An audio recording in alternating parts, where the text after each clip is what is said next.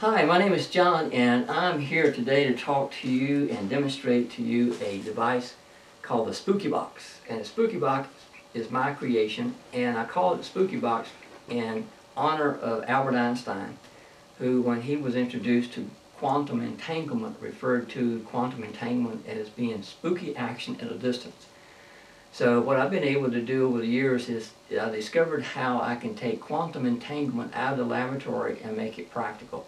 And in quantum entanglement, if you're not familiar with it, is one of the characteristics of quantum physics, to where they say that at the subatomic level, subatomic particles, when they interact, are always connected, and no matter how far away you move those subatomic particles from each other, there's always a connection, whether it's on the other side of the Earth or on the other side of the galaxy. And if you change the characteristics of one, instantaneously the other changes. That is called quantum entanglement, one of the great mysteries of quantum physics.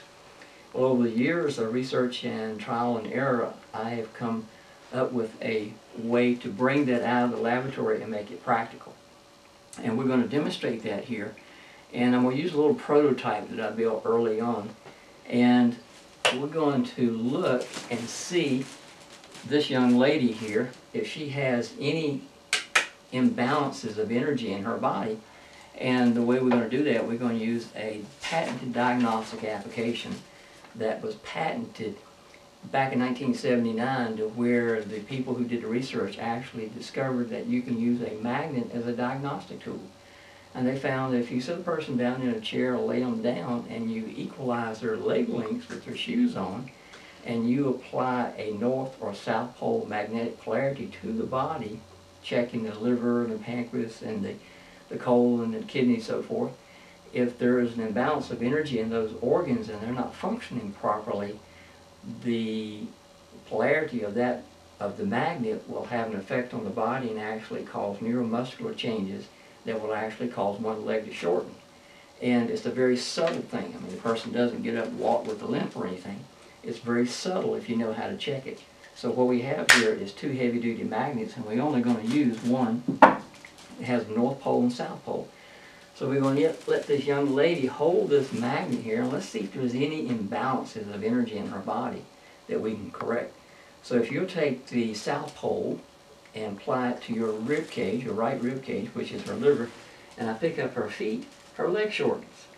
And it shortens about 2 inches, and I can't get the leg to come back to normal. I push and pull on that leg.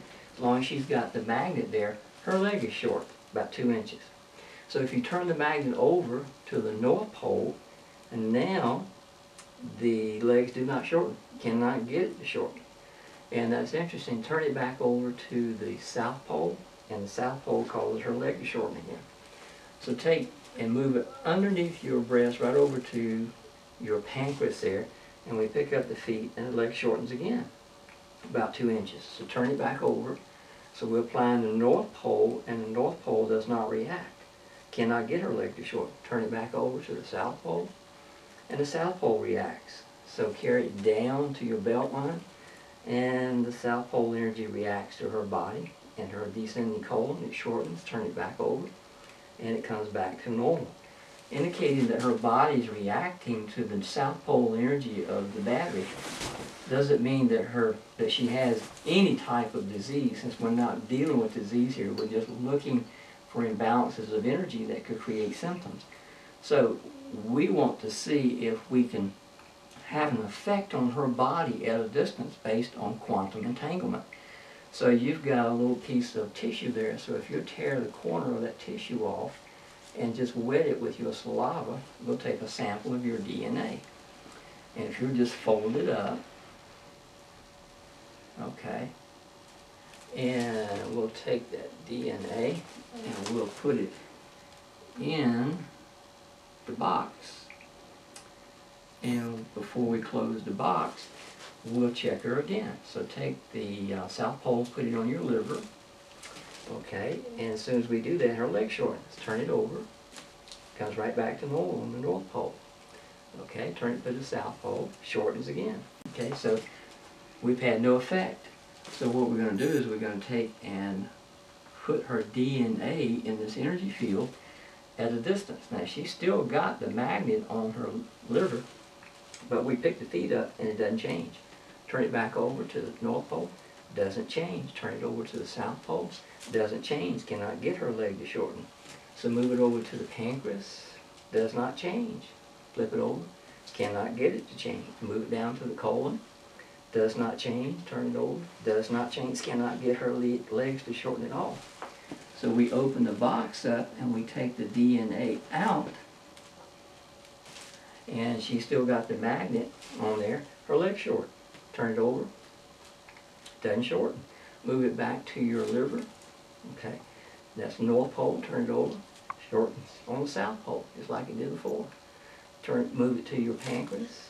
Okay, shortens just like it did before. Cannot get the leg to come back to normal. We put the DNA back in the box. Turn it over. Leg comes right back to normal. Does not shorten at all. Turn it over. Does not shorten at all. This is a demonstration to show that using quantum entanglement, we can actually have an effect on a person at a distance. So, thank you very much.